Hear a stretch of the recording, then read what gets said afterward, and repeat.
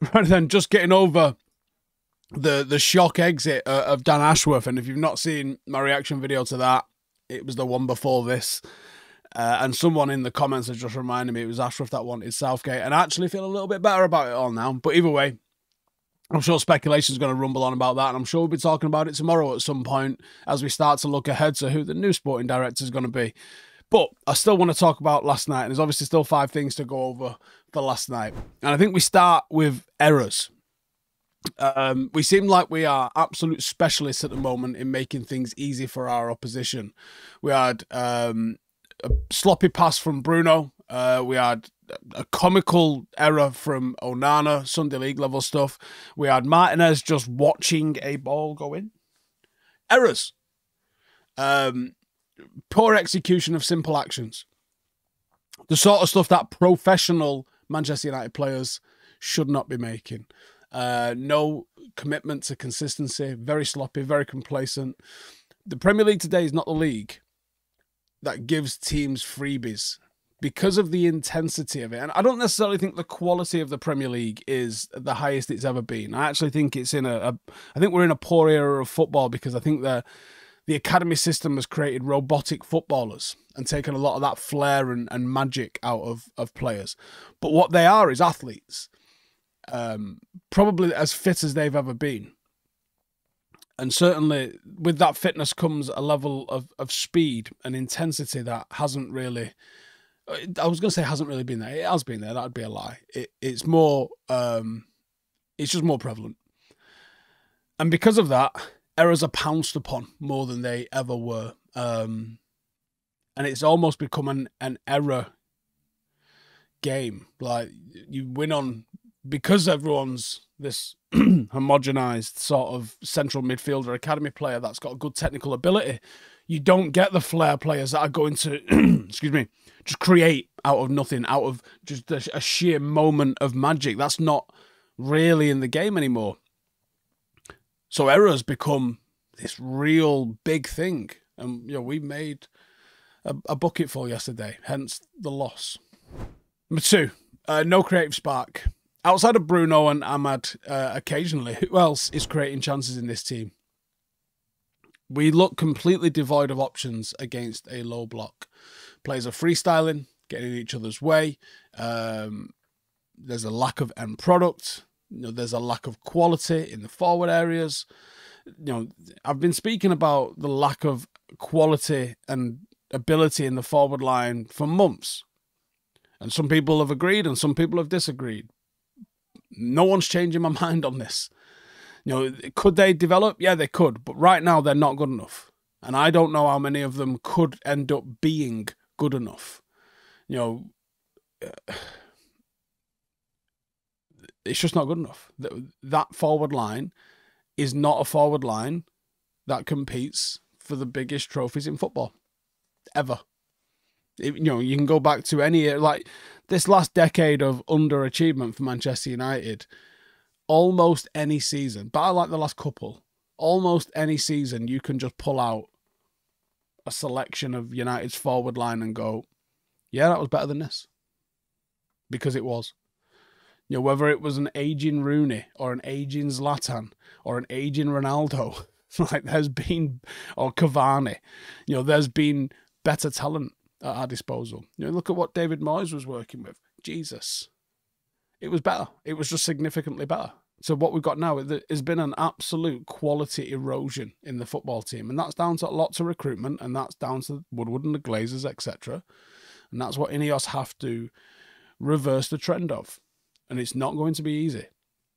And it's not going to be quick. But it needs doing. It does need doing. 3, yeah, mentality issue.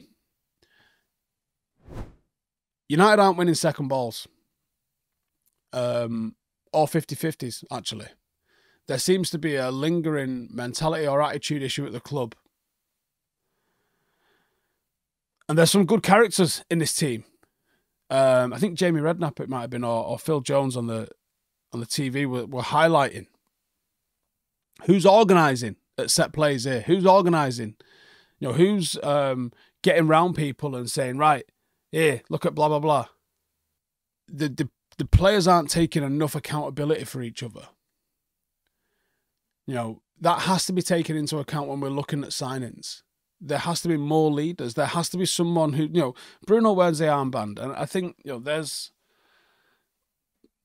I've spoken about this a couple of times. I think because Bruno has a tendency to whine, people think that makes him an unsuitable captain. I think from an ability point of view, he's a good captain. And from giving a shit and working hard point of view, he's a captain. People generally want their captains to be a little bit more stoic. And I think that's why some people don't want Bruno Fernandes as captain. And again, I'm not advocating for that. I think he's the only obvious choice that you've got. And he's not doing anything wrong to strip him of that captaincy. There isn't the obvious... I go back to Roy Keane always, because Roy Keane was the benchmark of what a captain should be, and it's probably unrealistic to expect anybody to come up to that standard.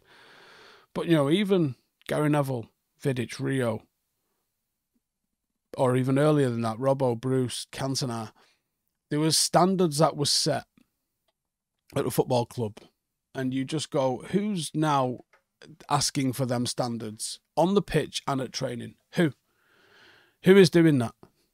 And who is doing that in a forceful manner? Because I don't know if it is getting done. And I think that, yes, the game has changed, but it's still got the same requirements for success that it always has. And that's what's missing. Martinez has had, I think the kindest way I could say it is an inconsistent season since his injury. He hasn't looked himself. On the ball, the quality is still there, but defensively, I think he's been inconsistent. Because I've seen him do some stuff that was very good, but I've seen him do some stuff where I go, thought he would have got to that, or I thought he would have dealt with that. He was obviously too small to deal with Milenkovic for the first goal. Because he doesn't quite look physically as at it as he has done, he doesn't look like he can cover that wide channel area when he gets dragged out as effective.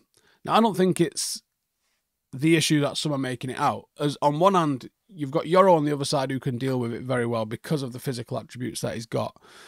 I think Martinez relies on reading of the game a hell of a lot better, and his aggression.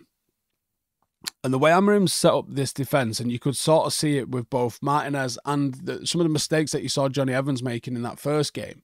I think he likes one of the centre-halves to go and push and press. I think Martinez could easily be that guy. But at the moment, he's putting in pretty ordinary performances. I think as soon as Yoro is fit to start, he might benefit from a couple of weeks out of the team.